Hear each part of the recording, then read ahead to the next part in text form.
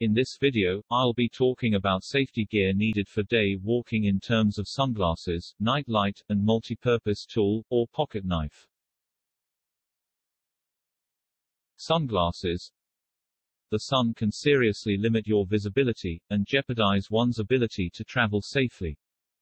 Sunglasses are especially advisable when traversing snow, water, or to a lesser degree, sand. Sunglasses can help avoid snow blindness due to sunlight, especially when reflected in snow. Night light. A headlight, night lantern, torch or flashlight, plus spare batteries, and bulb, is needed for nighttime activities, or to attract attention from someone, if you are lost. An alternative is a beta light, which is a light containing a radioactive isotope of hydrogen, which interact with a phosphor material to produce fluorescent light. LED lights are very common these days as they are robust, and have a low power consumption. Candles can also be used, and are also a useful aid when starting a fire.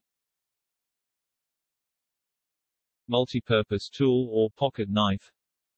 A knife can be used for a multitude of purposes. Cutting rope and clothing, opening packages, building shelters, eating, shaving wood for tinder, and field surgery, if it has been sterilized first.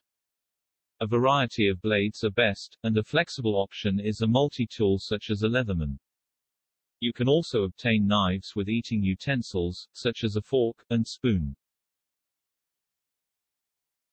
Okay, that's all I have to say about sunglasses, night light, and multi-purpose tool, or pocket knife. In the next video of this series, I talk about the safety gear in terms of getting help, a heat source, and a waterproof watch.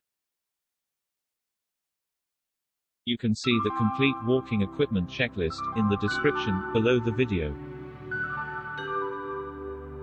Support my channel by subscribing, and stay informed about future videos. And don't forget to hit the notification bell.